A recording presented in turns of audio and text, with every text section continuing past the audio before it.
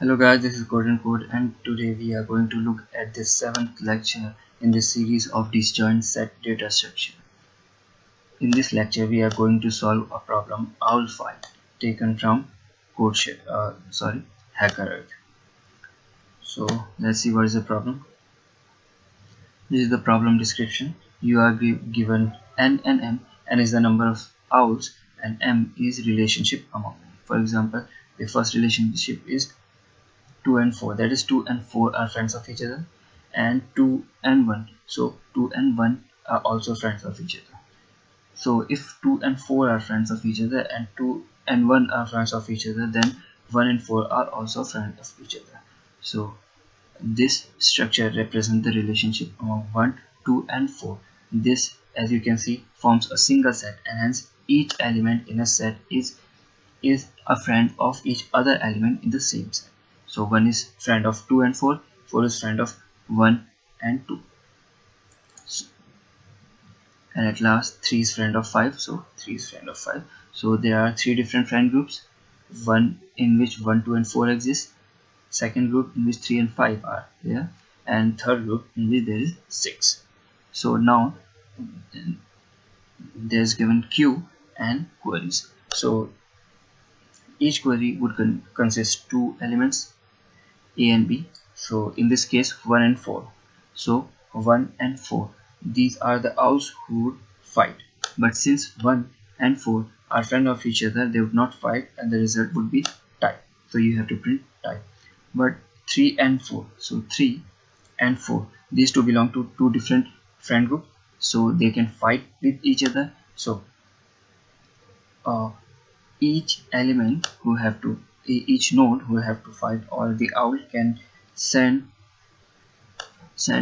another one to fight on its behalf from the same set. For example, 3 can send 5 to fight on his behalf. So 3 sends 5. Why 5? Because the hitting power is actually the node number. So since 5 is having higher hitting power than 3, so it is better if 3 sends 5 to fight on his behalf.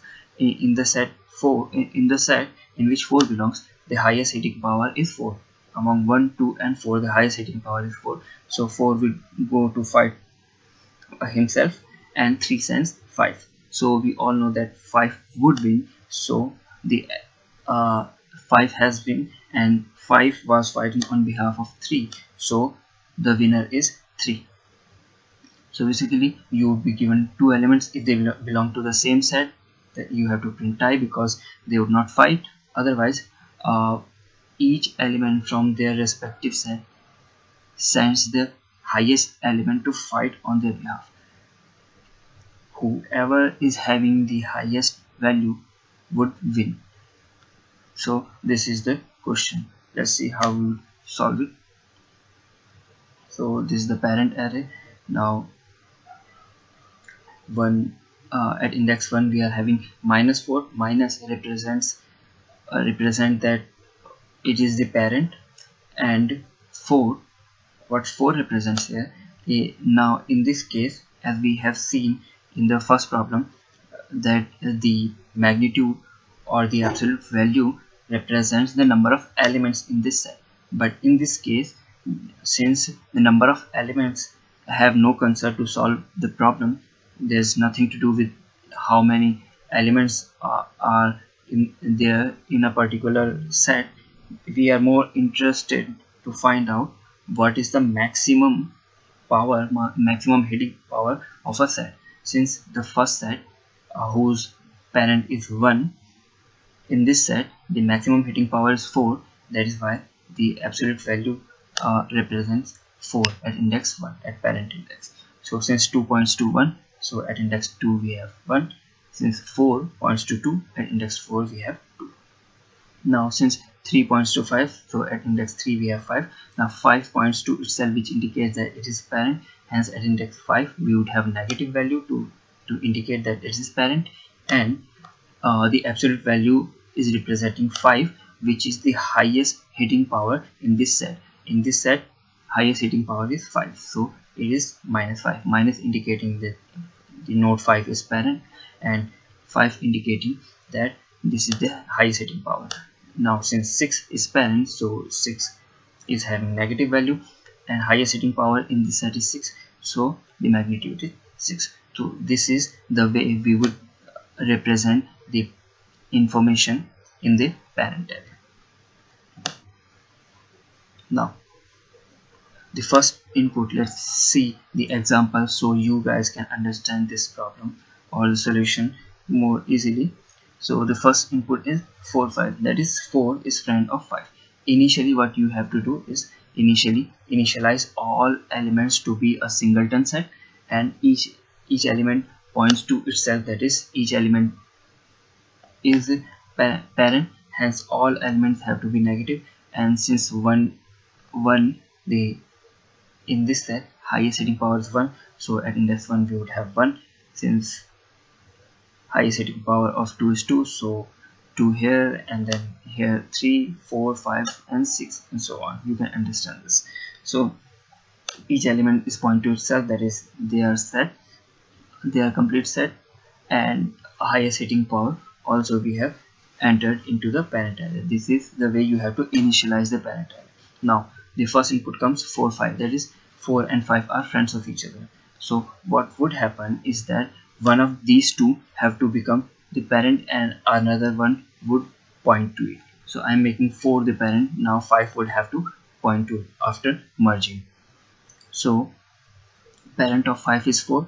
Now at index 5, instead of having -5 we would have 4. Now before that what we would do is that since 4 is going to be the parent, so it would have information of its set and now also of this set, because these two are being merged and 4 have to represent both the sets. Now initially 4 represent highest value in his set and 5 represent highest value in his set at parent array. So since 4 is going to be the parent, now 4 have to update its parent value to be the minimum of these two parents. Why minimum? Since we are representing the values as negative, so whatever is minimum, actually the absolute value of that is going to be the maximum that would become the hitting power. So at index 4 in the parent array, it would contain minimum of parent 4 and parent 5. Since parent 4 and parent 5 the minimum is -5, so at index 4 we would have -5, and now 5 would point to 4 after merging. So after merging what happens is 5 is pointing to 4, hence in the parent array at index 5 we are having 4 indicating the 5 is pointing to 4, and at index 4 we are having -5, minus indicating that 4 is parent and 5 that the maximum hitting power in this set is 5. Now the next input comes as 1 2, so we have to merge 1 and 2. To merge 1 and 2, one of them have to be the parent and another one would point to it.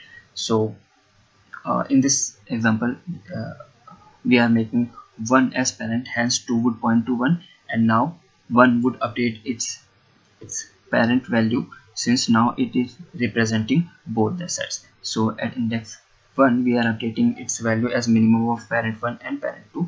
So at index 1 we would have -2, since in this set the highest hitting power is 2, hence at index 1 we are having -2, and since 2 is pointing to 1, hence at index 2 we are having 1. Now the next input comes in as 5 and 6, that is merge two sets in which first set in which there is 5 and another set in which there is 6. So since 5 belongs to a set whose parent is 4 and 6 belongs to a set whose parent is 6, so we have to merge these two sets.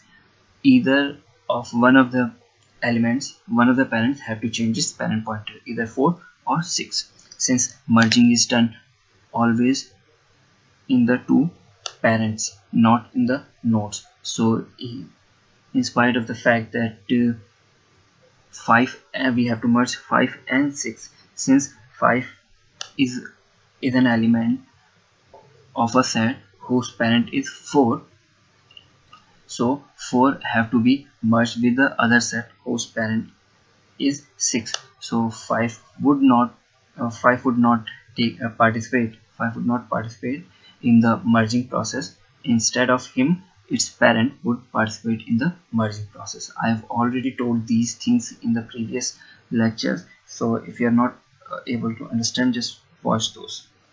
So now 4 and 6 are there, so we have to merge these two. One of these parent have to change its parent pointer. So in this case I am making 4 as parent, hence 6 have to update its parent pointer to point to 4. So that's why at parent 6 we are having 4, at parent 6 is equals to 4.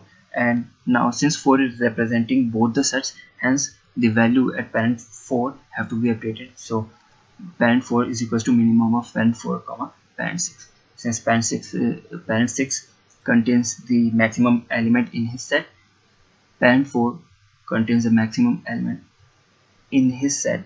So if you take the minimum, since the maximum value are represented by negative signs, so we are taking minimum, which would give the minimum sign value, and if you take its magnitude, it would become the highest value. So at index 4 we would have the maximum value. So what is the maximum value among these?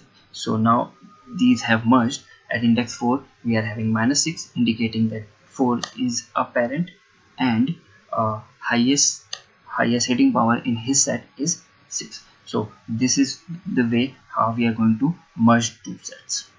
So let's see the code. So find we have to do nothing. I've already discussed the code of the find function in the previous video. You can just check it out. So this is a recursive function. If parent of a is less than 0, which indicates that it is a parent. Why? Because negative value are only there in the parents. So parent pointer of a parent contains a negative value if node A is parent. So since parent of A is less than 0, that is negative, hence A is parent, so we are returning A. So since the work of find function is to return the parent, hence we have found that A is the parent, so we are returning A. This is the base case. Otherwise we are applying find function on the parent of A. Since A is not the parent, hence we have to apply the find function on the parent of A. So we are applying find function of parent of A, and this would return the actual parent. We are saving it into X. What we are here doing is applying the path compression at index 1, which was before pointing to some another element. Now we are making it to point to the actual parent directly instead of pointing to some another node. So since X is the actual node, we are updating the parent pointer of A to point to X, and now we are returning X. This whole code I have explained in the previous video, so if you are not getting it, just watch the previous one. Now to union, we have already seen this code while we were discussing the example. So since we are making A as parent, hence parent of A is equals to minimum of parent of A comma parent of B. That is, we are saving the minimum value in A to find out what is the highest hitting power in set A. And now since A is becoming the parent, hence B have to point to A. That is why parent pointer of B is pointing to A. So this is the union function. So this way you can write the find and union functions and try to solve this problem. So let's see how we are going to answer the queries. Initially, suppose the first query was 2, 4. You can see that 2 and 4 belong to the same set, hence the result would be a tie. So how we are going to do that? Just find the parent of 2 and 4. The parent of 2 is 1 and parent of 4 is 1. We can see that both have the same parent, hence it indicates that both belong to the same set, and hence the result is tie. Now then in the next query we are asked to we are given 2 owls, that is 2 and 3. We are given that they have to fight. So who is the winner? Of course 3. How? apply find function of 3 and on 2. So the parent of 2 is 1 and parent of 3 is 5. We can see the parent of 2 is 1, the actual parent of this whole set.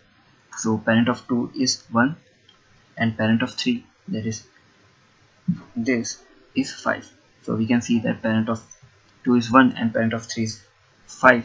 So since the parent are in the parent array, these nodes are having the value what is the maximum hitting power in their set. So one is having -4, indicating that in this set highest value is 4, highest hitting power, and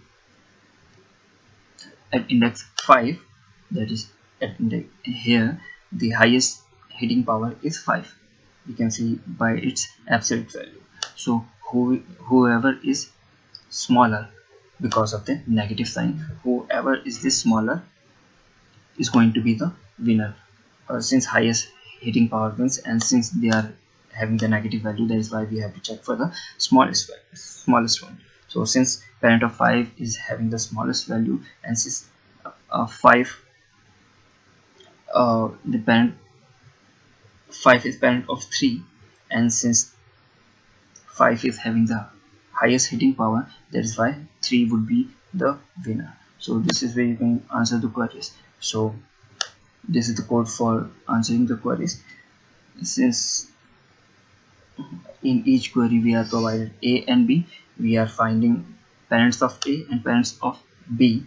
If they both have the same parent, then you have to print tie. Otherwise, just check if parent of A is having the least value, then the result is A, else result is G.